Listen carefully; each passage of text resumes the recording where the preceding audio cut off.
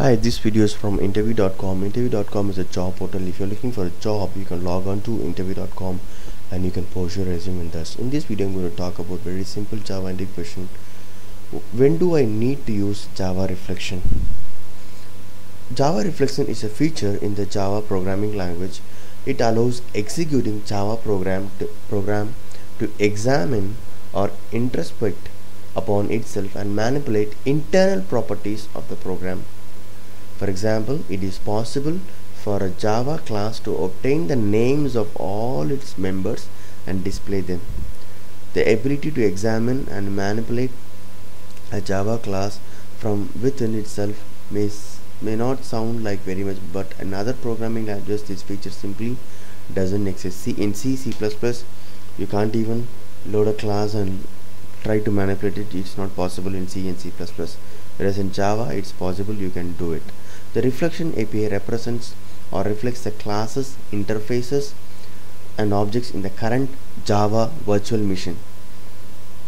So what are the things you can do with Java reflection API? With Java reflection API you can determine the class of an object, get information about class modifiers, fields, methods, constructors and superclasses, find out what constants and method declarations belong to an interface, create an instance of a class whose name I don't know until the runtime. So you have a class and you don't know the name of it, you can create it, but if you know the interface you can do it.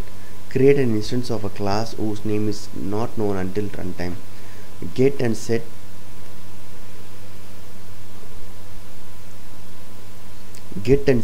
the value of an object's field even if the field name is unknown to your program until runtime.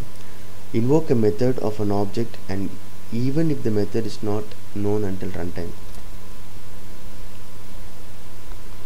Okay, the reflection API is like whenever you want some plugin in your application, introduce a plugin in your application, then you can use for reflection, because plugin A, plugin B, and say some other department want to deploy plugin C, so you don't want to know the implementation, let them put the plugin C jars, no problem.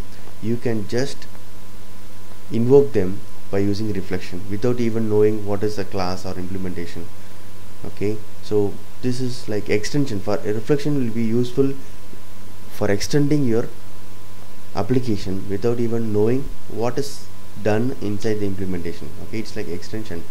You should not know much details about what they have done. So using reflection you can just call those methods. Say all these plugins can write a method called execute, and even call from your application you can call that execute methods and you don't even bother what is done inside. Okay, how it is done inside, you bother only this method signature and the return statement. Hope this video is useful for your Java interview preparation. Thank you and all the best for your interview. If you like this video, please press the like button. Thank you.